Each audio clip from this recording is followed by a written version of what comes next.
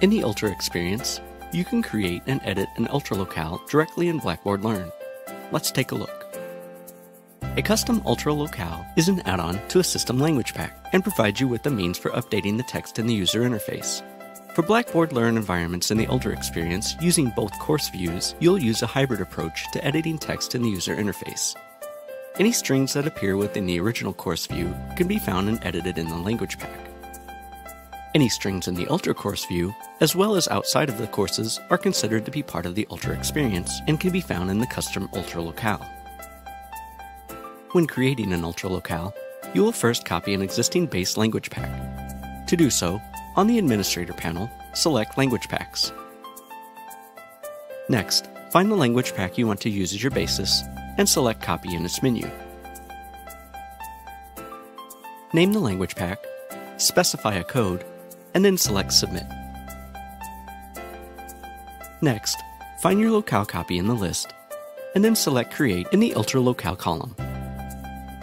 In the Ultra language pack section, select Create Custom Ultra locale, select a base locale to use as your starting point, and then select Continue. On the Customization panel, you can view and edit strings that appear in the Ultra user interface. Keys are code components and are named based on the path where they appear in the code, and the value is the text that appears in the user interface. The value on the left is the original value in the locale. You can change the value on the right. You may see brackets and other characters and strings that appear out of place or don't appear in the user interface. These characters are known as variables and are elements of the Ultra code that change based on conditions or events. To prevent unexpected changes in behavior, we recommend you don't edit variables and strings. Text around variables can be edited safely. Additionally, Blackboard Learn uses specialized syntax for handling plural values.